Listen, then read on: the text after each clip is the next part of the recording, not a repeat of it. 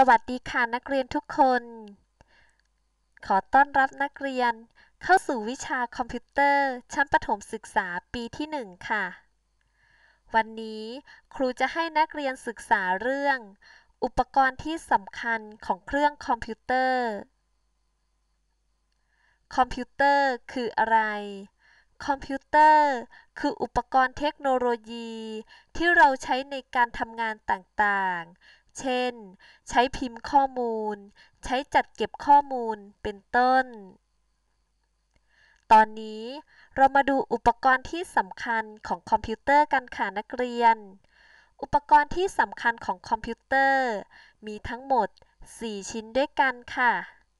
ชิ้นแรกคือ จอภาพ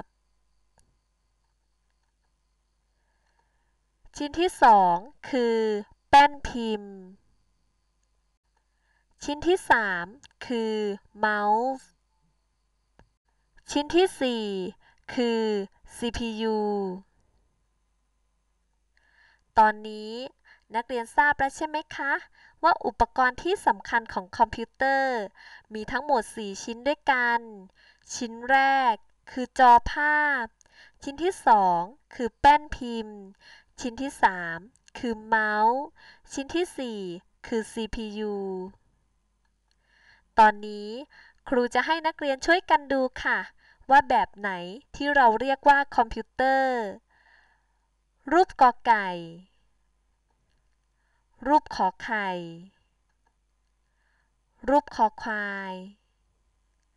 นักเรียนช่วยกันสังเกตนะคะ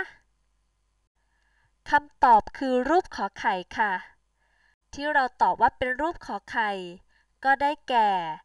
รูปนี้มีอุปกรณ์ที่สำคัญของคอมพิวเตอร์ครบทั้ง 4 ชิ้นด้วยกันค่ะ ได้แก่ จอภาพ แป้นพิมพ์ เมาส์ และ CPU ค่ะ ตอนนี้เรามาดูหน้าที่ของอุปกรณ์ที่สำคัญของคอมพิวเตอร์กันค่ะ จอภาพทำหน้าที่แสดงผลข้อมูลหรือภาพให้ผู้ใช้มองเห็น แป้นพิมพ์ทำหน้าที่พิมพ์ข้อความ ตัวอักษร ทั้งภาษาไทยและภาษาอังกฤษ และตัวเลข เมาส์ทำหน้าที่ชี้ตำแหน่งบนหน้าจอและคลิกเข้าโปรแกรม CPU ทำหน้าที่เป็นสมองของคอมพิวเตอร์และประมวลผลข้อมูล เมื่อเราทราบหน้าที่ของอุปกรณ์ที่สำคัญครบทั้ง 4 ชิ้นแล้ว เรามาทำแบบทดสอบกันค่ะนักเรียน ซึ่งแบบทดสอบมีทั้งหมด 6 ข้อค่ะ ข้อ 1. คอมพิวเตอร์ต้องประกอบด้วยอุปกรณ์ที่สำคัญกี่ชนิดคะนักเรียน คอมพิวเตอร์ต้องประกอบด้วยอุปกรณ์ที่สำคัญ 4 ชนิด ข้อ 2. อุปกรณ์ที่สำคัญของคอมพิวเตอร์ได้แก่อะไรบ้าง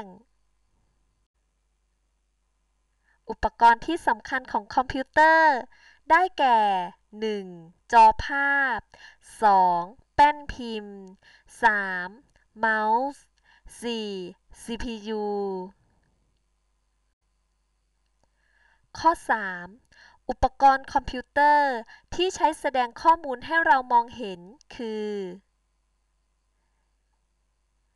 จอภาพแสดงข้อมูลให้เรามองเห็น ข้อ 4. อุปกรณ์คอมพิวเตอร์ที่ใช้พิมพ์ข้อความได้ทั้งตัวอักษรและตัวเลขคือ แป้นพิมพ์ใช้พิมพ์ข้อความได้ทั้งตัวอักษรและตัวเลข ข้อ 5. อุปกรณ์คอมพิวเตอร์ที่ใช้ชี้ตำแหน่งบนหน้าจอและคลิกเข้าโปรแกรมคือ เมาส์ทำหน้าที่ชี้ตำแหน่งบนหน้าจอและคลิกเข้าโปรแกรม ข้อ 6. อุปกรณ์คอมพิวเตอร์ที่ทำหน้าที่เป็นสมองคอมพิวเตอร์และประมวลผลข้อมูลคือ CPU ทำหน้าที่เป็นสมองของคอมพิวเตอร์และประมวลผลข้อมูล